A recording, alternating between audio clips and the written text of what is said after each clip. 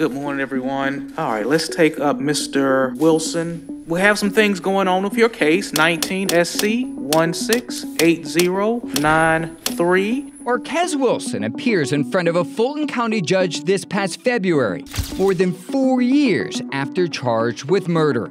Emily Gilbert is his sixth court-appointed attorney. It is a lot of attorneys over 4 years, yes. Wilson says he's innocent, so his new attorney is pleading for the judge to force the Georgia Public Defender Council to provide her with an investigator to properly review the case. The state agency is responsible for representing people accused of crimes who could not afford an attorney.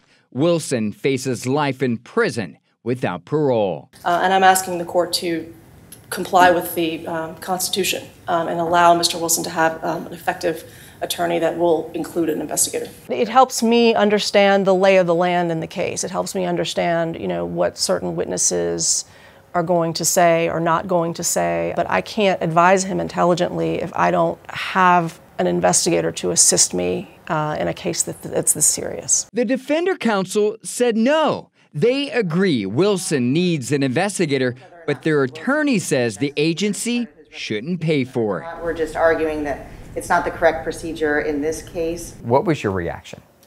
To be honest, I wasn't surprised because this has been my experience. Why wasn't she surprised?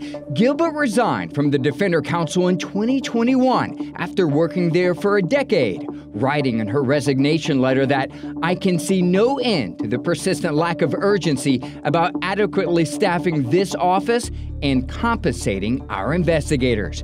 She's now a contract attorney for Fulton County, which created its own public defender program last year because the Defender Council could not retain or hire enough attorneys to represent people languishing in jail for months without representation, including Wilson. I was deeply concerned about the direction of the agency. Her frustration echoed by other former state public defenders who left their jobs over the past 2 years due to lack of resources. Things like paper, pens, Right. envelopes. I couldn't find folders for No. a long time. They took away everything. They told us we would have offices, and they're like, oh no, just kidding. No offices. Gilbert says her request for an investigator is an attempt to level the playing field in an already imbalanced system up against the resources of the Atlanta Police Department and the District Attorney's Office.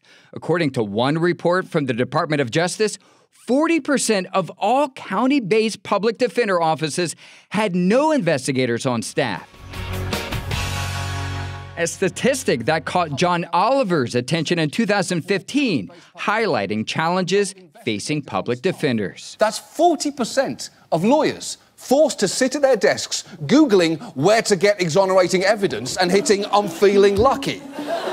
Back in court, the judge sided with Gilbert. It's the Georgia Public Defenders Council's responsibility by law to provide those services. Ordering a reluctant agency mandated to represent the state's most vulnerable to provide the required resources her client needs to get a fair shake. The state has it, the DA has it, my client should have it too.